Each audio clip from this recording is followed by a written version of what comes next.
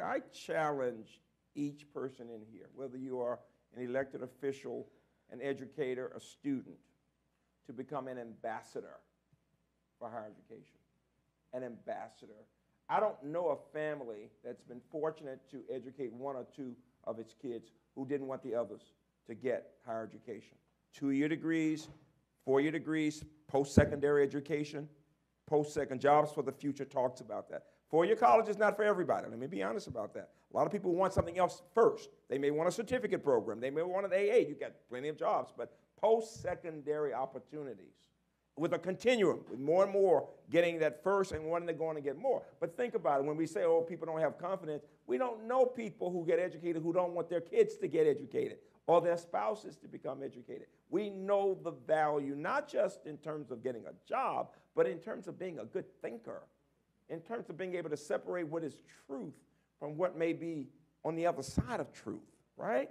And to have that balance to be able to understand how we learn how to listen to different perspectives and to work towards the common ground, but to make sure what we are following is the truth. I mean, of all the things I can say about higher education, it is that we know evidence matters, experts matter, and so we must all be the people to speak that truth, but we have to do it in a way that does not sound condescending. People often think of scientists or mathematicians or people college educated as thinking they're better than other people. Only 1/3 of Americans today have a 4-year degree, and another certain percentage would have 2 years, but still you're talking about under half of American population. So most people in America, most families have never had someone graduate, and as a result, they may not trust. It's up to us to speak the language of just being a decent human being and to let people know you can do this.